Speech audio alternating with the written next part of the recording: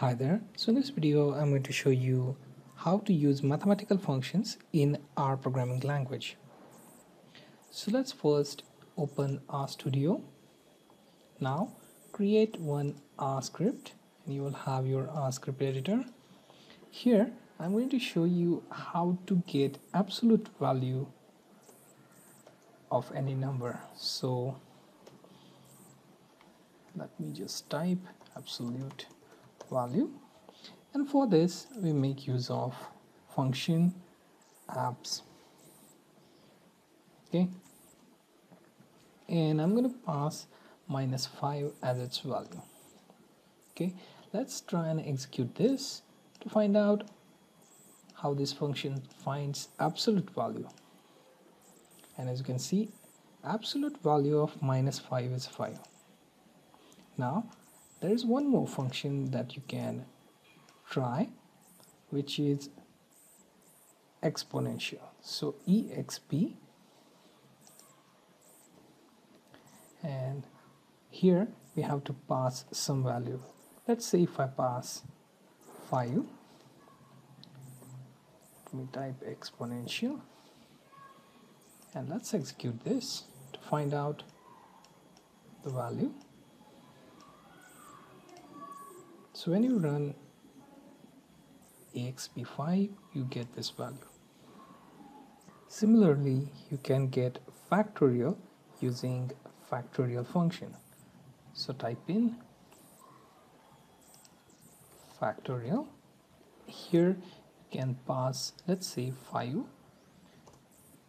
and if you execute this by clicking on run, you will get factorial of 5. Similarly, you can also get logarithm values by using log function. So use log and then 2. If you run this, you will find value of log 2 0.6931472. Now you can also specify the base to that log using base. Let's say I want log value up to base 10. If I execute this, it will show, which is log to the base 10 0.30103. Okay, so you can get value for log and log to the base simply by using base equals to. The next is using special constants. So when you're using special constants such as pi or any other constant value like alpha or so, in such case R gives you option to specify those options.